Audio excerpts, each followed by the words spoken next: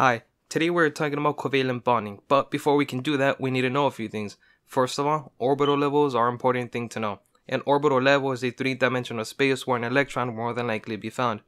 This is just an introductory video, so I won't go into too much detail. That'll be for a later video. Anyways, in the first level, only 2 electrons can orbit in it.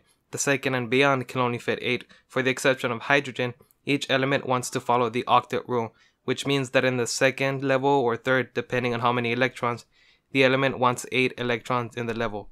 For example, neon has 10 electrons. The first 2 go in the first energy level, and then 8 in the second level.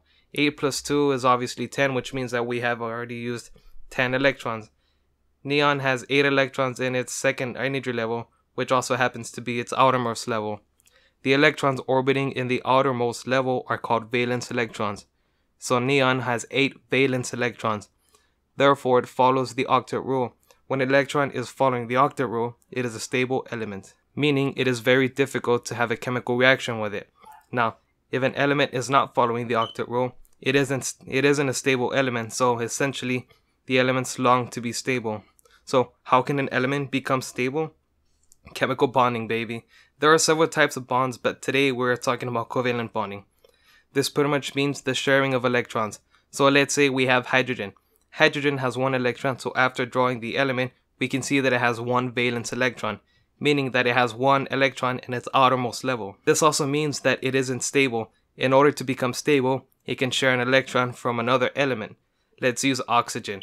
It has 8 electrons, so after drawing it out, we can see that it has 6 valence electrons. What we can do here is have these 2 elements share their electrons. So oxygen will use hydrogen electrons, and hydrogen will use oxygen electrons. At this point, hydrogen is stable, but oxygen isn't, so we can add another hydrogen to oxygen. Now, oxygen has 8 electrons in its outermost shell. In case you didn't see this coming, well then, fun fact, this is a water molecule, H2O. By the way, covalent bonds only work between nonmetals. Hopefully this video helped you out. If you did, make sure to give it a thumbs up. Thanks for watching.